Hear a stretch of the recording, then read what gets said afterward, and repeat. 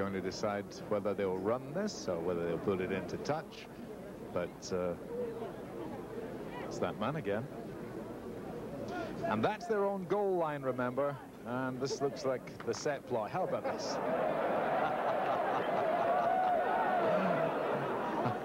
Well, there's the throw we're talking about. That's a wonderful throw. And this is Barry Williams. Oh-ho! Now, can they catch him? No, I don't think so. And that is marvellous, and the big Melrose crowd simply love that. So does Barry.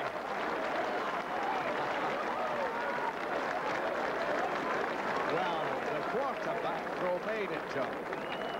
I think that illustrates just why the Cougars are such an exciting team. They were practicing here this morning.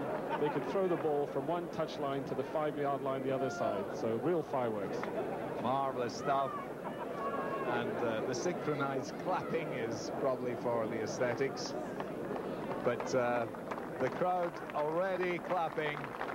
So pleased are they with this different, innovative approach to seven-a-side rugby. Over it goes. 2 goals to 0. The Cougars in the driving seat. 12 points to 0. They lead. And the buzz around the crowd just telling us that we can awake with anticipation, which will be fulfilled, of more to come in the same vein.